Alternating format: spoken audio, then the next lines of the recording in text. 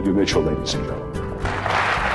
Every day they came back and put me back in this chair. The thing that had been so easy to reach just a few short weeks before now was impossible, or there were steps in my way. A whole world filled with impossibilities, but every day I went back out in the gymnasium, and every day Beverly was waiting for me. Beverly was my physical therapist. Pretty sure that she had once been a Marine Corps drill instructor. I'm pretty sure. Meanest, toughest woman that I've ever loved. Every day she had a list of 5 impossible things for me to do. And every day at the end of the day, there were 5 less impossible things for me to do. Beverly wanted me to learn how to transfer, however. She wanted me to learn how to transfer onto the couch. Now, you have to learn how to transfer, as I'm sure you all can understand. If you don't like sleeping in the wheelchair, it's a good idea to learn how to transfer into bed. Transferring into a bathtub. I've found women now get closer to me that have learned how to transfer into the bathtub, so that's kind of a good thing. Transferring onto car seats, airplane seats, all are very useful in my life, so transferring. But the couch is stupid. And here's why. You're going to be on my side when I explain to you. The couch is lower than the wheelchair. You can fall onto the couch. That's not the hard part. It's getting back off the couch, because when you push against the cushion, what does the cushion do? And I wasn't going to do it, and she couldn't make me. Beverly came over. Mitchell, there's one more thing. I'm not going to do it, Beverly. It's stupid. You can't make me. Mitchell, calm yourself. Relax. Mitchell, have you ever considered the fact there's probably 2 ways you're going to get close to your future mate? One is going to be next to her in bed. One is going to be sitting next to her on the couch. The couch is probably going to come first.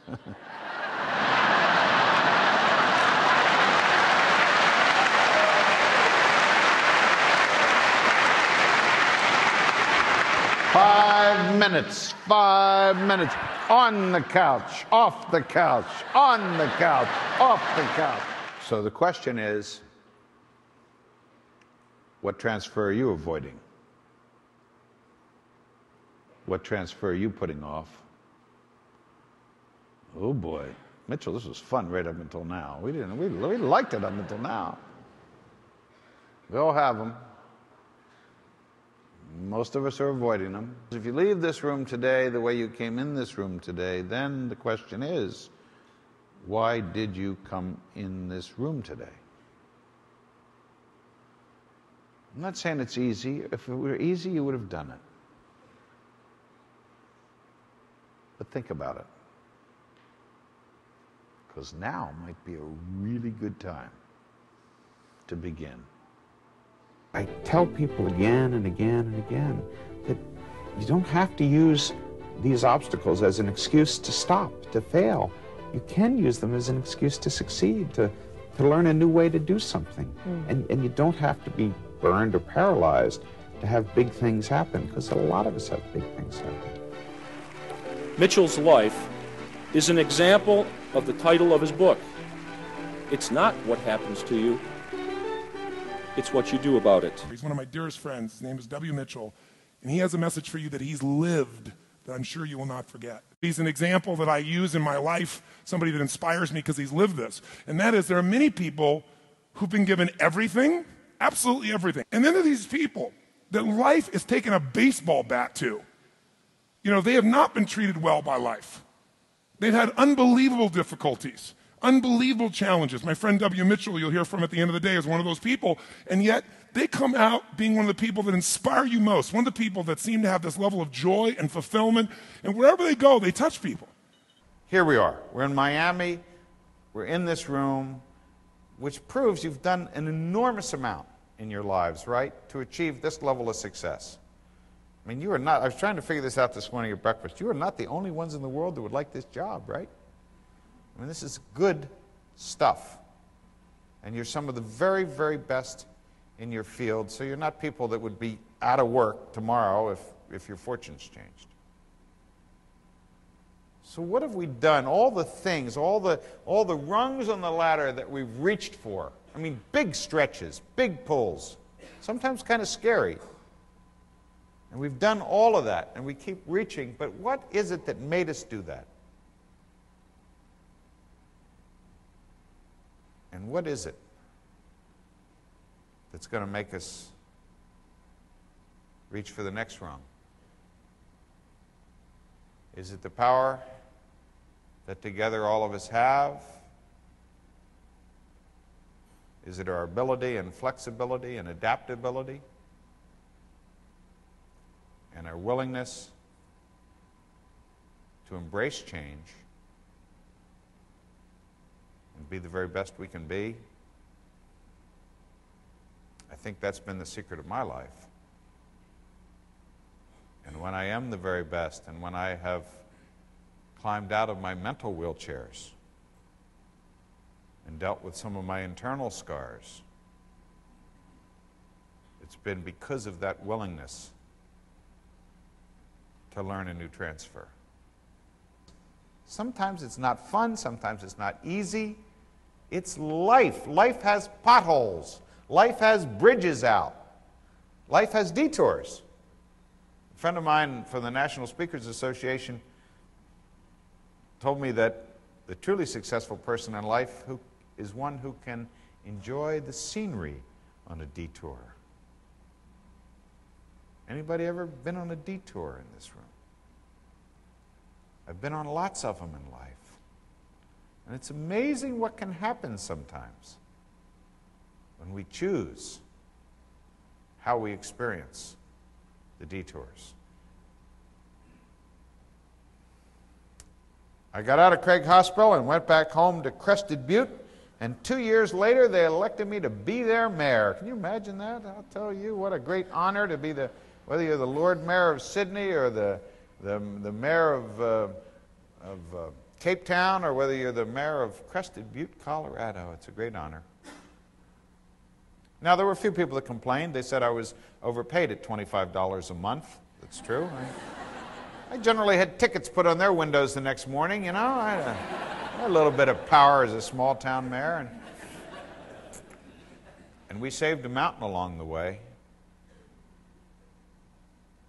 Yeah, saved a mountain along the way. I became the mayor who saved a mountain. Now, you know, you guys, I don't know how impressed you were before now, but I bet you're real impressed now. I mean, guy saved a mountain, that's pretty cool.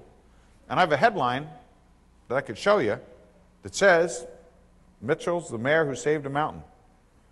It's not true, but I have the headline. Yeah. You see, it was a community that saved a mountain. It was the entire town of Crested Butte, Colorado that saved the mountain. I got to be the mayor, I got to be the leader, I got to be the guy out in front. But as David would be the first one to tell you, he is only as good as his team, who has the power to work together. After about 2 months, the plastic surgeon came to see me. He wanted to talk to me about my face. He said, Mitchell, literally, your face has been burned off. What did you look like before the fire? Could you describe yourself? Or maybe someone from home could bring in a photograph. And I couldn't remember any pictures from home specifically, but Newlon Shaw, one of my other wonderful nurses, Florence Nightingale-like people, remembered my wallet had survived the fire and dug it out of the drawer. And of course, the doctor rummaged through it, and naturally, the first thing he came across was the license, and he pulled it out, and he looked at it for a moment or two.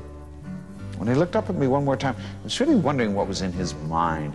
You probably are aware they don't have mirrors in burn patients' rooms. I hadn't seen myself yet. I had no idea of what I looked like. Finally, he took one last long look at the driver's license.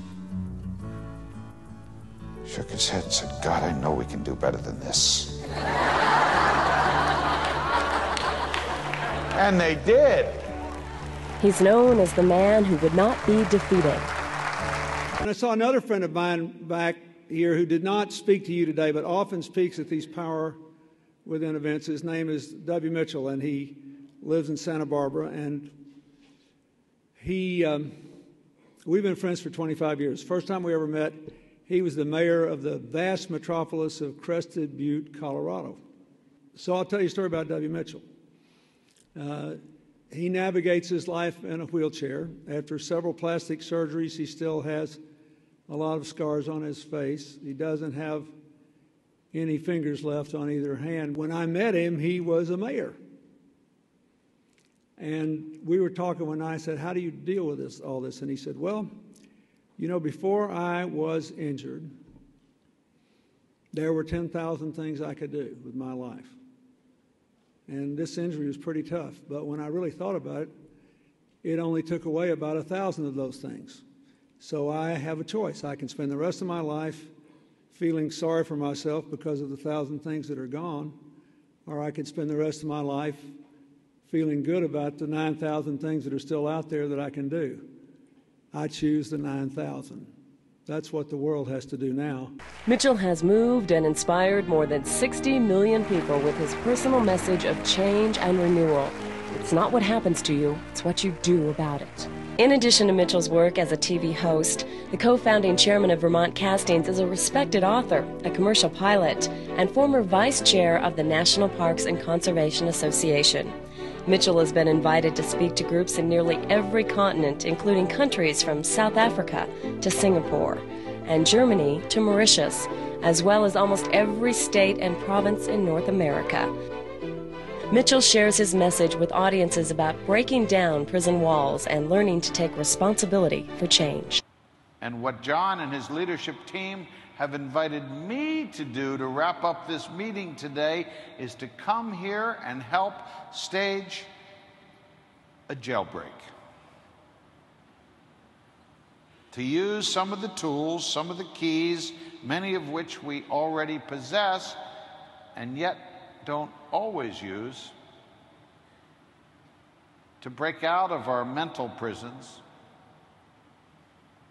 to unleash that enormous talent and creativity that sometimes gets put aside a little bit because every day we have to do what we have to do just to get through the day. Backstage, John asked me to remind you what he said just a moment ago, that it's not what happens to you. It's what you do about it. Because stuff happens. You see, somewhere along those streets of San Francisco, I learned one of the most powerful lessons, one of the most powerful tools, one of the most powerful keys that we could ever have in our lives, and it's old, and it's simple, and you've heard it 1,000 times, and some people are prone to say, well, come on, Mitchell, tell us some new stuff. We want a lot of new stuff. You know, we're ready to go. We're hot to trot. Mark Twain said, we can't remember everything we know. We need to be reminded. The lesson that I learned was what you focus on in life is what you get back. What you concentrate on is who you become. It is that simple. Guaranteed success, you make $2 billion in a week? No, I'm not aware of that. Guaranteed that you will be much stronger, much better, much more successful, both personally and professionally, if you put quality in, as opposed to garbage. Money back guarantee. To say that W. Mitchell is an extraordinary man is an understatement. He has looked into corners of the human experience that few of us ever see, and emerged with a vision of life that is full of light, humor, and insight. W. Mitchell proves quite vividly that it doesn't matter what advantages or disadvantages you were born with. It's not the conditions or the externals of your life that will determine your destiny. What matters is what decisions you make about how your life is going to be. The decisions that will write the story of your destiny. And I say to people, I'm not exceptional. I'm not phenomenal. I am as much as any of us are. But I'm not this one-of-a-kind person. There's never been another one like Mitchell. I'm an ordinary person in an amazing situation who has chosen to find a lot of good in it.